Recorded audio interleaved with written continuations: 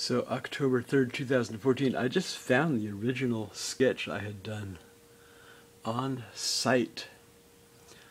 Let's see what we have here, text-wise, that were from which in the studio flat at 11 Belmont Street near Union in town Aberdeen, I did these two major ink and wash and watercolor drawings. So let me walk out here towards better light, see what we have here notes-wise. So I had found this like carcass of like some sort of seabird on the beach when I was drawing. Hang on, folks, we're going for a walk again. When I was on the day, we'll see if the dates match up. My recollection was the date I drew Dunnotar Castle. Where is Dunnotar Castle's right up here. So, is there a date on there?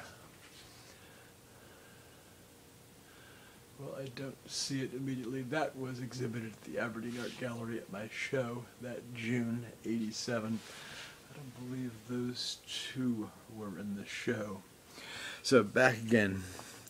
I had found this listed like a seagull or something on the beach, and I sketched it. So we have a breastbone, beautifully smooth, very sculptured, highly defined planes. Ribcage, partial carcass,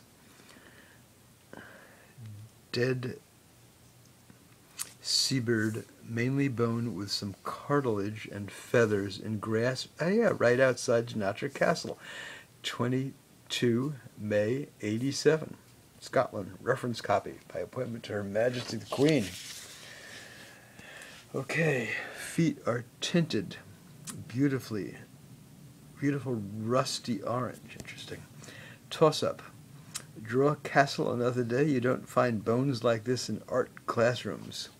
Bones are finely layered. Well, evidently I did this. Judging by this note, I didn't go back to draw Dunnotar Castle another day. I drew it the same day. There you have it.